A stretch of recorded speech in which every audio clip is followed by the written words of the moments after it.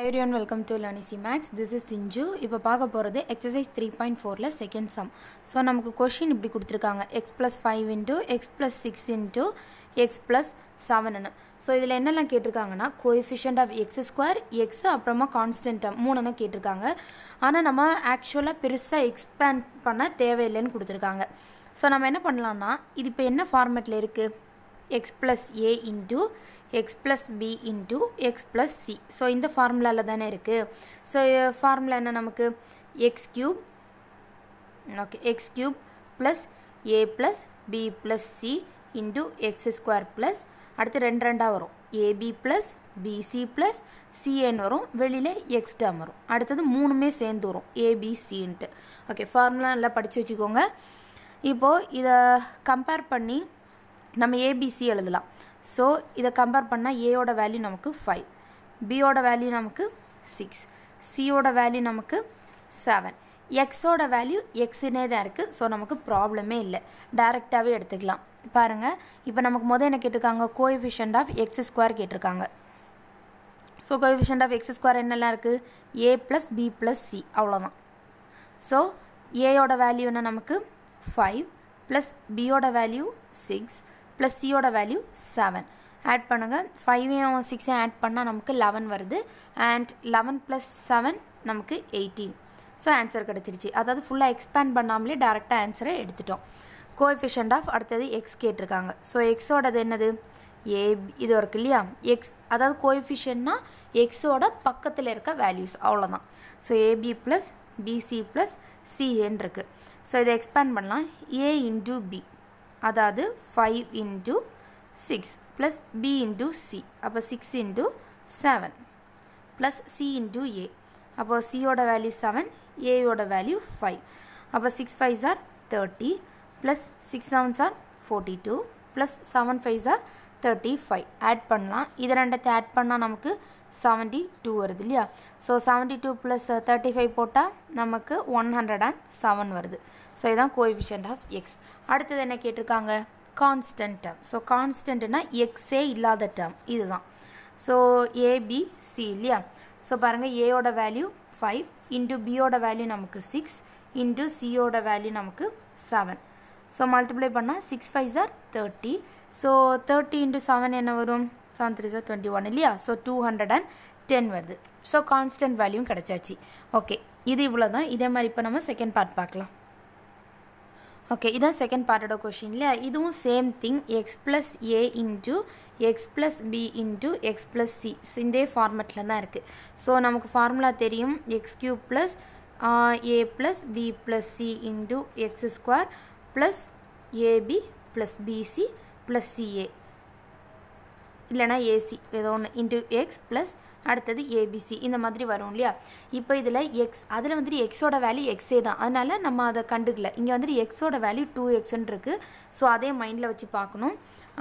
ஏயோட value 3 and பியோட value நமக்கு -5, அடுத்தது சியோட வேல்யூ நமக்கு -6.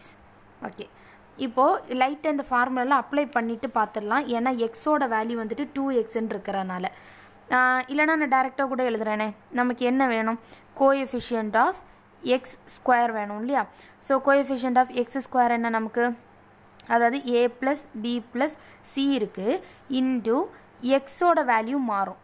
அதாவது டேரெக்டாக போடுறத விட நான் என்ன பண்ணுறேன்னா ஜஸ்ட் லைட்டாக அப்ளை பண்ணிவிட்டு எடுக்கிறேன், அப்போ தான் ஈஸியாக இருக்கும். ஸோ பாருங்கள் இதில் நான் இப்போ அப்ளை பண்ணுறேன். அதாவது X plus 2x, sorry question அப்படி எழுதிக்கோங்க, 2x plus 3 into 2x minus 5 into 2x minus 6 equal to, இதில் அப்ளை பண்ணலாம் x cube, அப்போ என்ன வரும் 2x cube plus a plus b plus c into x square இருக்குது. ஸோ a ஓட value plus b ஓட வேல்யூ plus c ஓட value into x square இருக்குது. எக்ஸோட இடத்துல 2x போடணும், 2x ஸ்கொயர்டு போடணும் ப்ளஸ் இதை பார்த்துக்கலாம். ஸோ ஏ இன்ட்டு பி, அப்போது 3 into -5 plus B into C, அப்போ -5 இன்ட்டு -6. இது ஜஸ்ட் ஏபிசி வேல்யூ தான் அப்படியே எடுத்து போடுறேன். ஏசி இன்ட்டு எக்ஸ், ஸோ ஏசின்றது நமக்கு 3 இன்ட்டு -6 இன்ட்டு எக்ஸுக்கு பதிலாக நம்ம 2xன்னு போடணும். அடுத்தது plus a into b into c இல்லையா? ஸோ அது வந்துட்டு நமக்கு 3 இன்ட்டு மைனஸ் 5 இன்ட்டு மைனஸ் 6ன்னு இருக்கும். ஓகே, இதில் இப்போ என்ன தெரியுது பாருங்கள், நம்ம இதுக்கு எக்ஸ் ஸ்கொயர் எடுக்கும்போது இங்கே ஒரு 2 ஸ்கொயர் எக்ஸ்ட்ராவாக இருக்குது. இதை நீங்கள் இங்கேயே புரிஞ்சிக்கிட்டு டேரெக்டாக எடுத்தாலும் ஓகே, இல்லைனா லைட்டாக எப்படி போட்டுக்கிட்டாலும் ஓகே. இப்போ எடுக்கலாம் என்னென்னா coefficient of X square. So coefficient of X ஸ்கொயர்னால் என்னெல்லாம் இருக்குது நமக்கு இப்போ இங்கே இவ்வளவும், அதாவது இதை அப்படியே எடுத்துக்கோங்க. 3 ப்ளஸ்ஸும் மைனஸும் மைனஸ், ப்ளஸ்ஸும் மைனஸும் மைனஸ், ஸோ மைனஸ் 6 இன்ட்டு வெளியில் வந்துட்டு 2க்கு ஸ்கொயர் எடுத்தால் நமக்கு 4, எக்ஸுக்கு ஸ்கொயர் எடுத்தால் எக்ஸ் ஸ்கொயர். ஓகே, ஸோ அது போட வேண்டாம், கோஎஃபிஷியன்ட் ஆஃப் எக்ஸ் ஸ்கொயர் தானே கொடுத்துருக்காங்க. ஸோ எக்ஸ் ஸ்கொயரோட பக்கத்தில் இருக்க வேல்யூஸ் மட்டும் போதும். ஸோ இதை 3 மைனஸ் 5 பண்ணால் நம்பரை மைனஸ் பண்ணிட்டு பிக் நம்பர் சைன் போடணும். நம்பரை மைனஸ் பண்ணால் 2, big number sign is minus. இது ரெண்டத்தையும் மறுபடியும் போடணும். ஸோ ரெண்டு சேம் சைன், அப்போ நம்பரை ஆட் பண்ணிட்டு அதே சைன் போடணும். அப்போ 6 + 2 8, சேம் சைன்னால அதே போட்டாச்சு. ஸோ உள்ளாடி நமக்கு இப்போ மைனஸ் 8 வருது இல்லையா? ஸோ மைனஸ் 8 இன்ட்டு வெளியில் நமக்கு ஒரு 4 இருக்குது. ஸோ மல்டிப்ளை பண்ணால் மைனஸும் ப்ளஸும் minus 8 4s are 32. Okay, coefficient of X square கிடச்சிடுச்சு. நீங்கள் டேரெக்டாக இவ்வளோ இதுவும் எழுதாமல் இந்த மாதிரி மட்டும் எழுதிக்கிட்டு okay a + b + c coefficient of X square, அப்போ இப்படி எழுதிக்கணும் a + b + c இன்ட்டு போட்டுட்டு வெளியில் ஓகே எக்ஸ் ஸ்கொயருக்கு பதிலாக நம்ம 2xன்னு போடுவோம். அப்போ எக்ஸ்ட்ரா ஒரு 2க்கு மட்டும் ஸ்கொயர் எடுக்க வேண்டி வரும். அப்போ வெளியில் இன்ட்டு 4 வரும் அப்படின்னு சொல்லி டேரெக்டாக நீங்கள் எடுத்துக்கிட்டாலும் ஓகே. அடுத்தது coefficient of X. So coefficient of X என்னெல்லாம் வருது பாருங்கள், இங்கேருந்தே பார்த்து எடுத்துடலாமா? ஓகே, ஸோ இதை மல்டிப்ளை பண்ணால் என்ன நமக்கு, இதான் எக்ஸோட கோஎஃபிஷியன்ட். ஸோ இதை ப்ளஸும் மைனஸும் மைனஸ் 5 3s are 15. அடுத்தது இங்கே மைனஸ் மைனஸும் ப்ளஸ்ஸு 6 5s are 30. அடுத்தது ப்ளஸ்ஸும் மைனஸும் மைனஸ் 6 3s are 18 இன்ட்டு வெளியில் ஒரு 2 இருக்குது இல்லையா? ஓகே, ஸோ 30 மைனஸ் 15னா நமக்கு 15 வரும். 15 மைனஸ் 18னா டிஃப்ரெண்ட் சைன், ஸோ நம்பரை மைனஸ் பண்ணணும். 18 15 மைனஸ் பண்ணால் 3, big number sign is minus into வெளியில் ஒரு 2 இருக்குது. ஸோ இதை மல்டிப்ளை பண்ணால் மைனஸும் ப்ளஸும் மைனஸ் 3 2s are 6. ஓகே, அவ்வளோதான். லாஸ்ட்டாக கான்ஸ்டன்ட் டேர்ம் செக் பண்ணலாம். கான்ஸ்டன்ட் சேம் தான், a into b into c மட்டும்தான் நமக்கு இருந்துச்சு. ஸோ abc அப்படின்றப்ப 3 into minus 5 into minus 6. So ப்ளஸ்ஸும் மைனஸும் மைனஸ், மைனஸும் மைனஸும் ப்ளஸ் ஆகிடும். 3 5s are 15, 15 இன்ட்டு 6 பார்க்கணும் இல்லையா? ஸோ நமக்கு 90 வருது. ஓகே, அப்போது த ஆன்சர் இஸ் 90. அவ்வளோதான் இந்த சம். ஜஸ்ட் என்னென்னா நீங்கள் வந்துட்டு இவ்வளோத்தையும் நான் உங்களுக்கு அண்டர்ஸ்டாண்டிங்காக தான் இந்த மாதிரி எக்ஸ்பேண்ட் பண்ணி காமிச்சேன். ஸோ எக்ஸோட வேல்யூ டேரெக்டாக நமக்கு எக்ஸ் இல்லை, ஒரு கான்ஸ்டன்ட் கூட இருக்குது அப்படின்னா அந்த கான்ஸ்டன்ட்டையும் கூட சேர்த்துக்கணும்.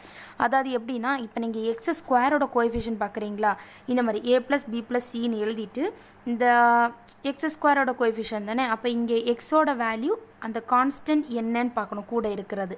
ஸோ இங்கே 2 இருந்துன்னா 2க்கு ஸ்கொயர் எடுத்து இன்ட்டு 4 போடணும். சப்போஸ் இங்கே வந்துட்டு ஒரு 3x இருந்துச்சு அப்படின்னா 3க்கு ஸ்கொயர் எடுத்து இன்ட்டு 9ன்னு போட்டுக்கணும். சேம் திங் இங்கே டேரெக்டாகவே போட்டுடலாம். கோஎஃபிஷியன்ட் ஆஃப் எக்ஸ் அப்படின்னு போடும்போது இந்த வேல்யூ அப்படியே எழுதணும். அதாவது ab + bc + ca போட்டுட்டு இன்ட்டு எக்ஸ் மட்டும்தானே, அப்போ எக்ஸோட வேல்யூவில் என்ன 2x இருந்துச்சு, அப்போ அந்த கான்ஸ்டன்ட் மட்டும் சும்மா இன்ட்டு 2 அப்படின்னு சொல்லிட்டு வெளியில் போட்டுக்கணும். கான்ஸ்டன்ட் கண்டுபிடிக்கிறதுக்கு நமக்கு ப்ராப்ளமே கிடையாது, டேரெக்டாக போட்டால் போதும். ஸோ அவ்வளோதான் இந்த some. Thank you and don't forget to subscribe my channel.